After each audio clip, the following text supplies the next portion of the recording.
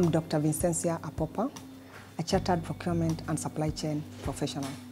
I hold a doctorate degree in procurement and logistics with almost 3 decades of experience, having served in various sectors of the economy, including agriculture, infrastructure, social services, and now the construction regulation, where I'm heading the supply chain department. I've made enough contribution in procurement in this country, having taken part in the review of the procurement regulation, and currently I'm chairing the task force that is drafting the national procurement policy. Now, I would want to serve the profession in a different capacity as a council member with 3 main objectives. 1, to safeguard the interest of members.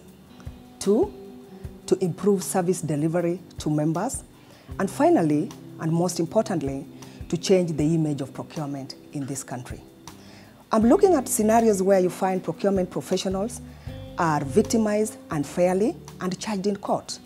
I'll want to strengthen the legal department within the institute so that they could enjoin in such cases in support of the members. I will also want to see a fully automated process within the institute where members are able to make application online at the comfort of their desk and be able to track the stages of their applications and print. I will also want to educate the public on procurement processes so that they understand where the role of a procurement profession.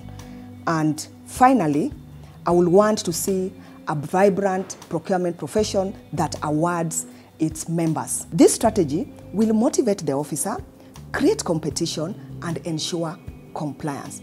Over and above that, we'll enhance code of ethics and also publish standards of procurement so that people can understand. Fellow practitioners, vote for Daktari. The right experience, the right choice.